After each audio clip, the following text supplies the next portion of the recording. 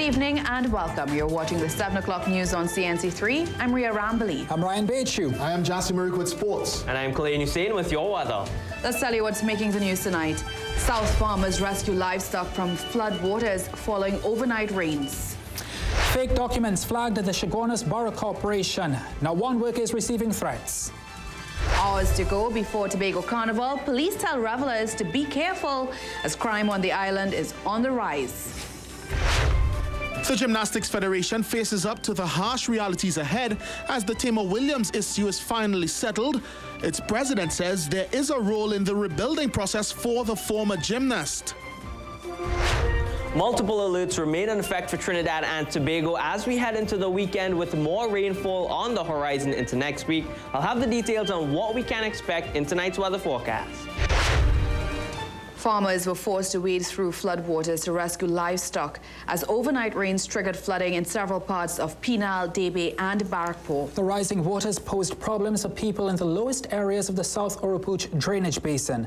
And even though a heavy-duty pump operated at the Tulsa Trace picnic site, it was not enough to channel the water flow. Ivan Tulsi ventured into the flooded zones today, and Radhika De Silva tells us more.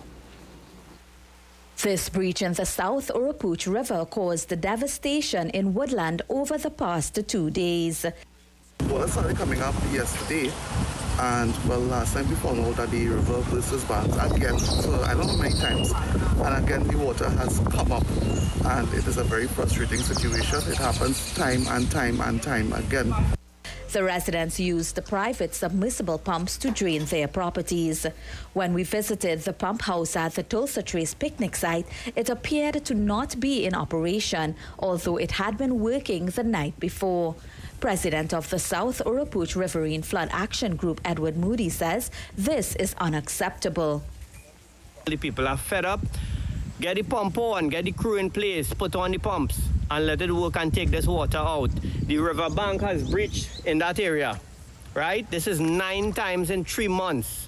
For God's sake, it will take nothing out of you guys to bring in a floating excavator and repair that piece of the bank. Look, we have farmers. Up till last night, they were taking their cows out of the water.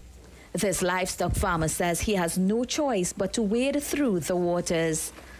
We're going to cross them in the river and put them up in the road somewhere. So yesterday we come in the evening, the water didn't reach the bank up, so it already dark already. That was about 6 after 6.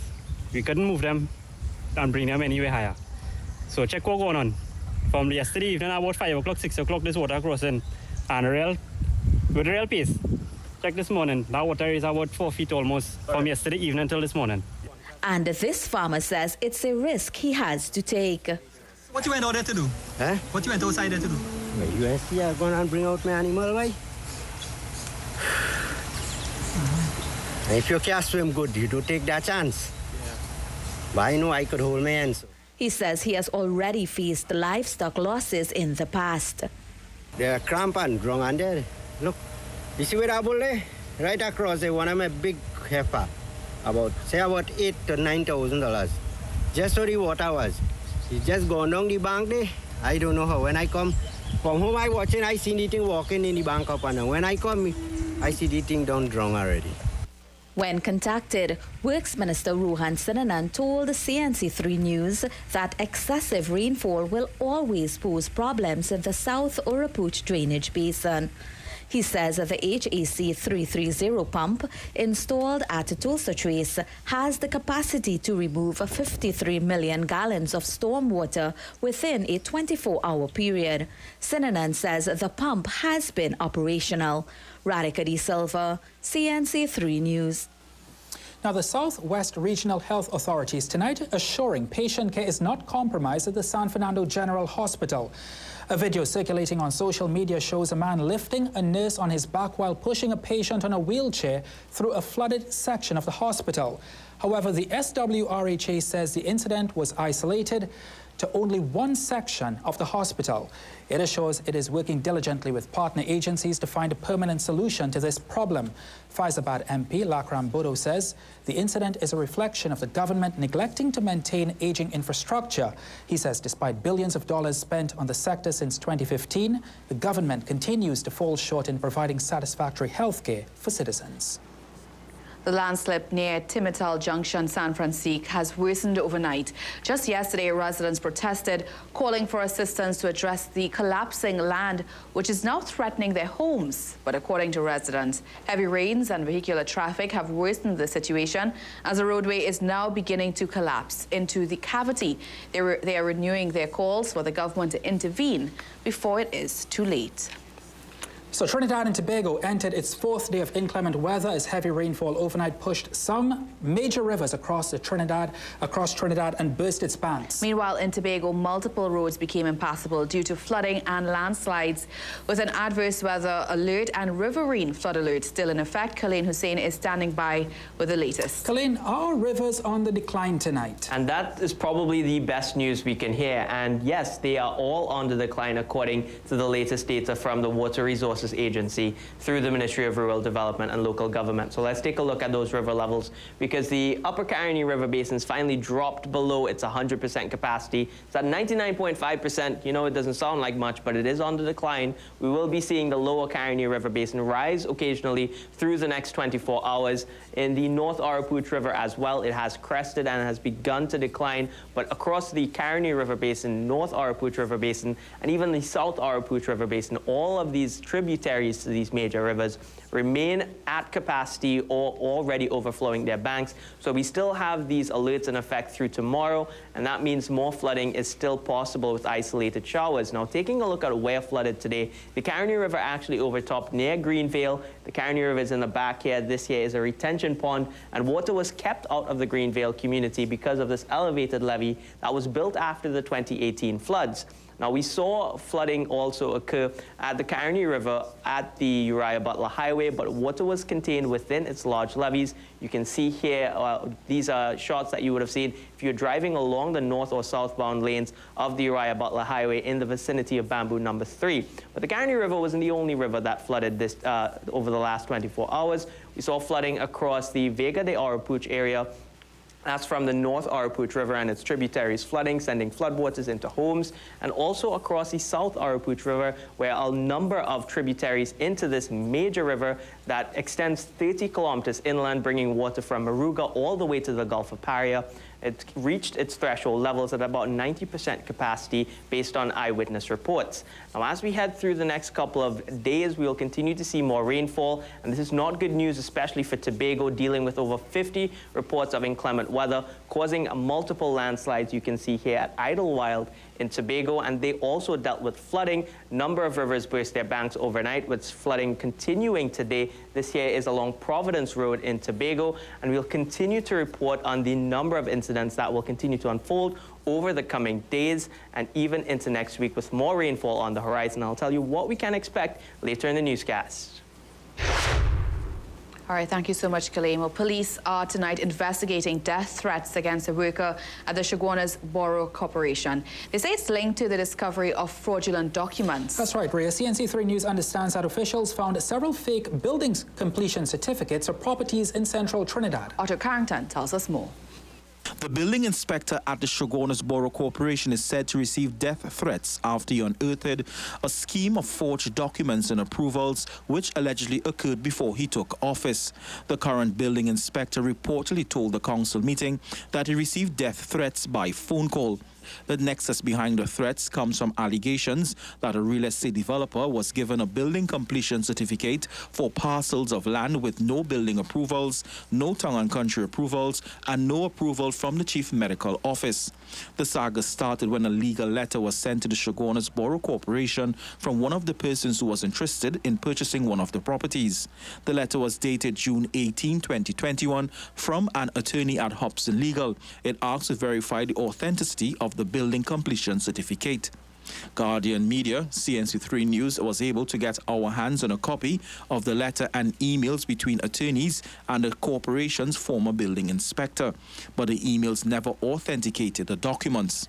CNC3 News also obtained copies of two of the alleged building completion certificates, which were issued on October 11, 2020.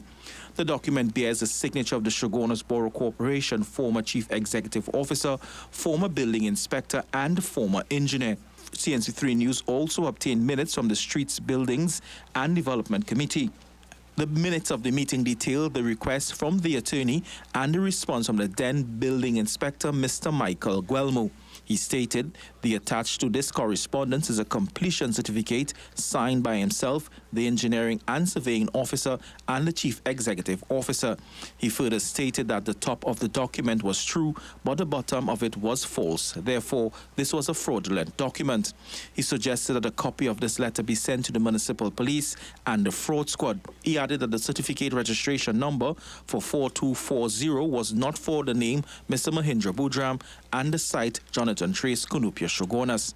He further added that the application number was not for this application, nor was the tongue and country number accurate either. The matter was raised again in the statutory council meeting yesterday. Council members were reportedly in shock that the issue was taken off the minutes and the matter was never sent to the fraud squad. CNC3 News contacted Shogunas Mayor Faiq Mohammed. He said that he's aware of the matter and it was an active investigation and the matter will be referred to the Trinidad and Tobago Police Service.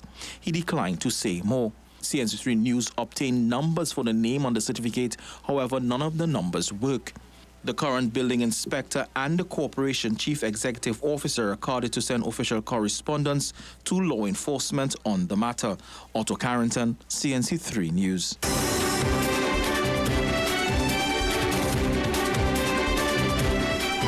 Prime Minister Dr. Keith Rowley and 5 members of his cabinet have been ordered to appear before a High Court judge next month. Justice Devendra Rampersad made the order earlier today as he granted Gary Griffith leave to pursue a judicial review lawsuit to block the laying of an audit report into the police's firearms department in Parliament. In his court filings obtained by CNC3 News, the former police commissioner claims that the terms of reference for the investigative committee were never revealed. He further claims he was never contacted or interviewed before committee members completed its investigations. Through the lawsuit, Griffith is seeking a series of declarations over the committee and an order quashing the report or aspects which deals with his performance as police commissioner between 2018 and last year. The parties are scheduled to appear before Justice Rampersad on November 9th. The Housing Development Corporation has confirmed that while preliminary works are ongoing along Todd Street in San Fernando, concerns from stakeholders will be addressed, responding to issues raised by residents, property owners, business leaders and school principals. The HDC said a land audit exercise was ongoing to determine the suitability for housing. Nearly 100 people raised concerns and said the proposed development will decimate the area's green space, impact drainage, increase traffic congestion, and prevent the reconstruction of 2 schools. The HDC assured that traffic management engineers, along with representatives from Town and Country's Planning Division, will be engaged last week. Now, last week, Pandit Rudranath Maharaj raised the concerns with the HDC development while addressing worshippers. As concerns continue over child abuse in the country, the National Children's Registry is launched. Minister of Gender and Child Affairs in the Office of the Prime Minister, Ayanna Webster Roy, believes this will help save children's lives. In fact, she says if the registry had been fully operational, then Mackenzie Hope Roche, who was strangled to death by her mother in August, could have been alive today. You see, the fact that she wasn't going to school might have triggered an alert. A wellness check is needed at that family. So, maybe Division Ministry of Education interacting Ministry of Social Development, prompting family services to go in. Maybe we might have been able to save Mackenzie Hope. Well, the minister also said the system will prevent the need for a children's authority since matters of concern can be detected in the early stages and avoided. The NCR is a government data management and sharing system that would serve as a secure holding information on children in the country. Well, there's a saying, the only thing that rain stops is cricket. And this was true for the Tomac Festival in Tobago last night. Certainly right, Ria. The event was headlined by Nigerian sensation Burna Boy. And for those who braved the inclement weather, it was a moment to remember. Here's more from Vindra Gopal and Chester Zambrano. The pouring rain did little to stop these patrons from having a good time at the Tomac Festival at the Plymouth Recreation Ground. The order of the night was music and umbrellas, to which the A-Team band capitalized. Push the young fellas up. Push the young fellas up. And I want you to jump up a little bit. Jump up in the rain. Jump up in the rain. This was followed by an electrifying show in Winchester.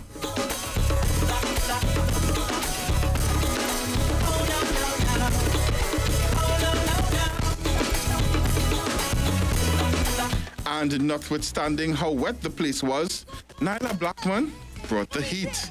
What we say? I bring it, I bring it, I bring it, I bring it, I bring it, I bring it, bring the iron up. I bring it, I bring it, I bring it, I bring it, I bring it, I bring it, bring the iron on.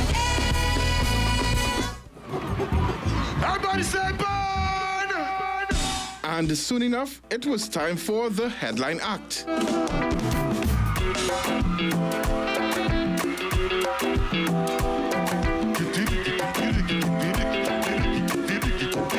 The Grammy-winning Nigerian star did more than whet the appetite of those in attendance. He gave them the full course. Jerusalem, ikayalami,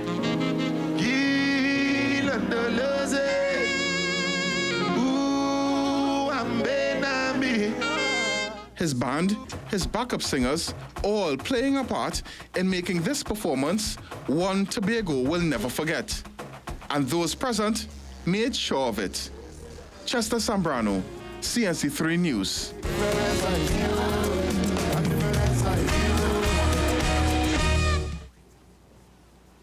Looks good. As thousands get ready for Tobago Carnival, the TTPS is warning tonight there will be a heavy police presence and regular searches. At a news conference today, the Silver Commander for Tobago Mas said the Tobago Division has been boosted with several officers from Trinidad, mainly from the Guard and Emergency Branch and the Interagency Task Force. Senior Superintendent Junior Benjamin admitted that murders, robberies and general larceny have increased on the island, and he is urging visitors and residents to be careful during the revelry. IATF officers have been in Tobago for the past 2 weeks and have arrested 18 people. Head of the task force, Senior Superintendent Oswin Subero, explained what people can expect from tomorrow morning. And we will be out as early as 2 a.m., my entire team and myself, conducting foot patrols and the entire parade routes for the Juve, the night mass, and also the parade of the bands. So we're here to support. We're just asking that people be a bit patient and understand the searches that may take place. Meanwhile, the Silver Commander warned that most of Tobago's robberies have been taking place during the night on the streets and in open places. So therefore, we want to encourage persons, again, to be very mindful of entering vehicles in these late hours and ensuring, if you're doing so, make sure that someone at least is able to know, the vehicle number, the registration number. Please, we want you to operate with great wisdom. Senior Superintendent Benjamin warned wrongdoers that if they are arrested during the celebrations, they will have to wait for October 31st for their court appearance. Finance Minister Com Imbert is outlining tonight several problems regarding this country's electricity production. He says these are much bigger problems as opposed to the country having cheap electricity rates. Keisha Carlesa Alonso has more in tonight's Business Watch.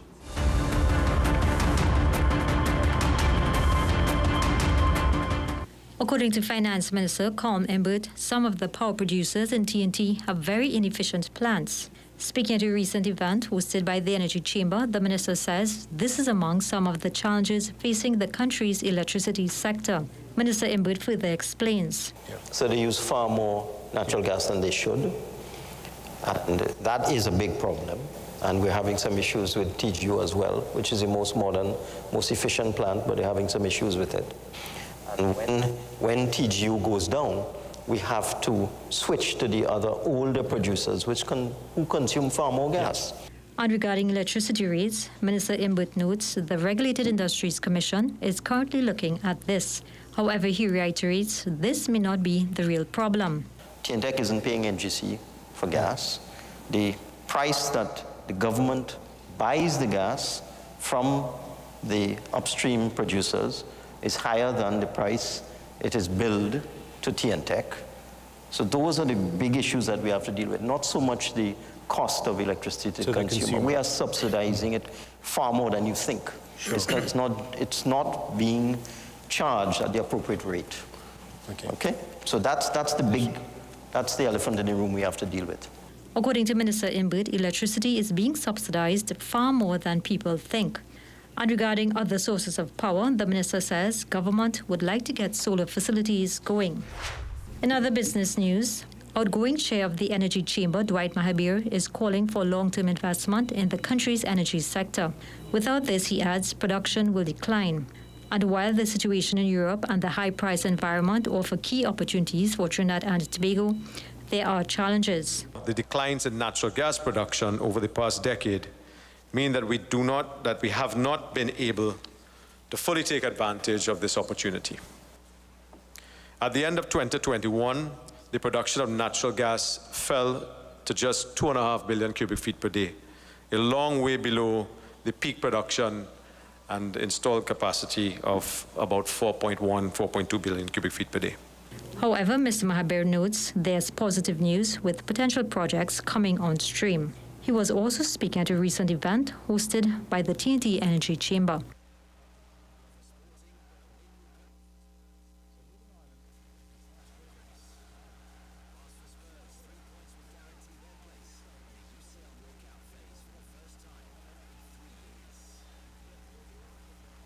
Keisha Kaulesa Alonso, CNC3 Business Watch.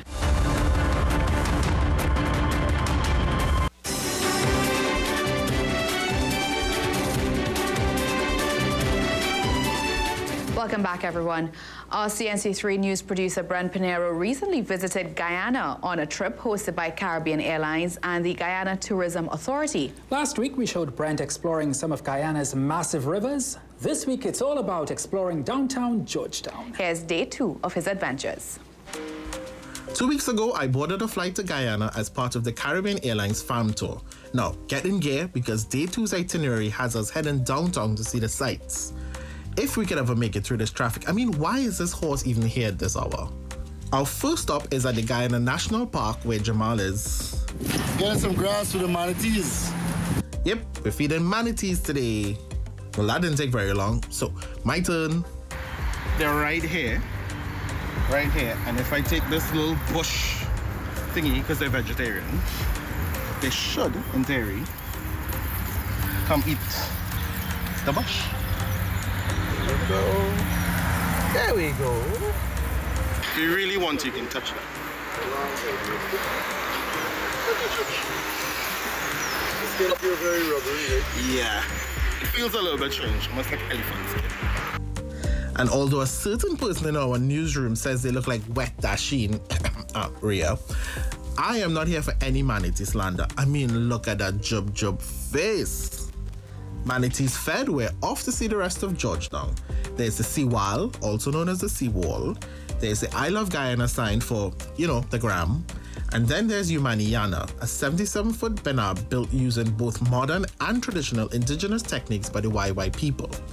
To learn more about the indigenous, their way of life, and their history, the Water Rock Museum should not be missed. A quick swing by St. George's Cathedral, one of the oldest wooden churches in the world, and then it's off to this unassuming building that holds something rather interesting. So here at the Guyana National Museum, and behind these doors is something that is crazy. Just come watch it.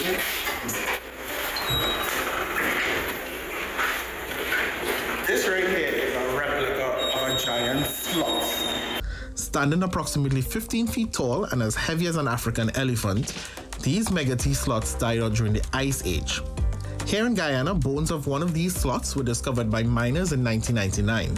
That find was even more remarkable because Guyana does not have many fossils due to its hot and humid climate.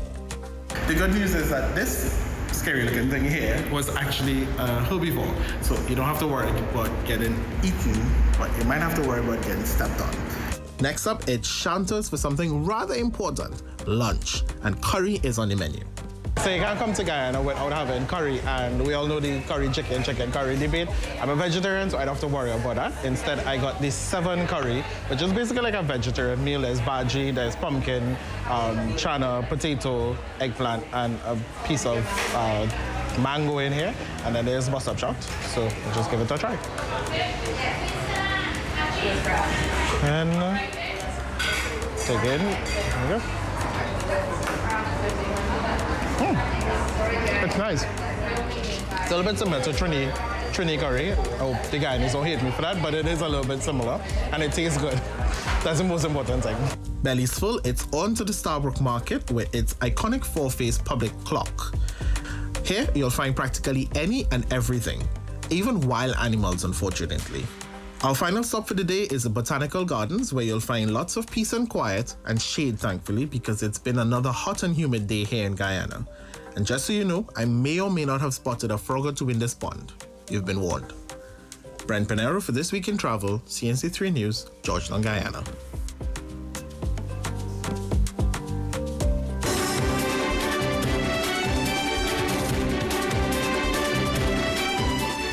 The Old Military Museum in Chaguaramas is being transformed into a haunted house for this Halloween weekend. A percentage of the proceeds will go towards repairing a part of the historical site that was destroyed in a fire earlier this year. Organizers Dream Life Event told Carissa Lee that the event is sold out and patrons can expect to get their money's worth.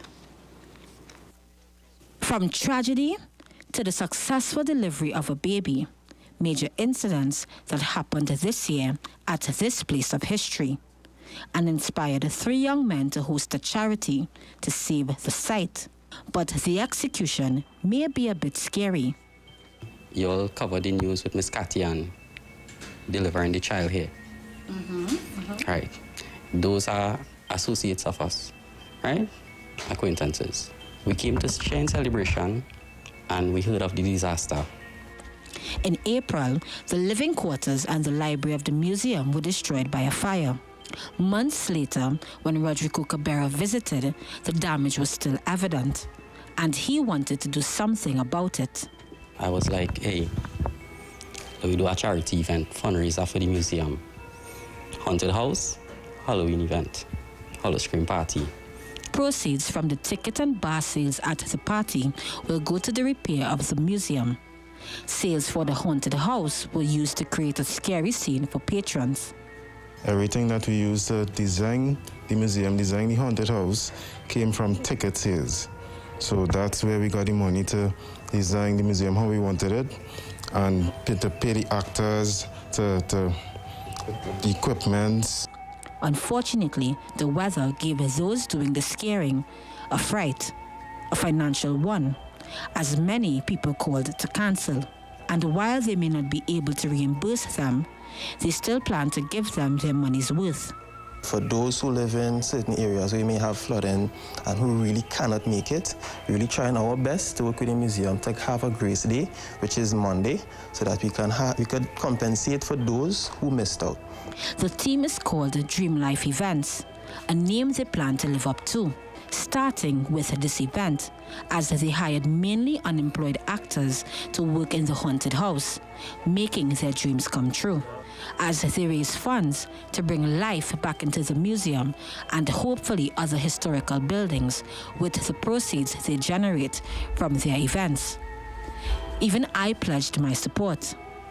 Tell us what we can expect. The unexpected, that's what you can expect. Any clowns? There isn't a party without clowns. Yeah, I know about that. I know about that. Yeah, maybe I'll just contribute the money. Carissa Lee, CNC3 News.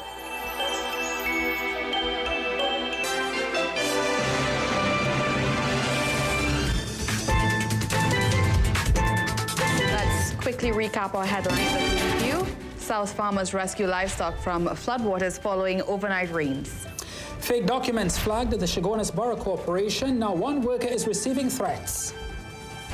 In sports, the Gymnastics Federation faces up to the realities ahead as the Tamar Williams issue is finally settled. Sunshine kicking off the weekend, but the showers and thunderstorms return after lunch. That brings us to the end of the 7 p.m. news here on CNC3. Thank you so much for watching. I'm Ria Rambali. I'm Ryan Beachu. I am Jassy Marique. I'm Kalain Hussein. Have a safe weekend.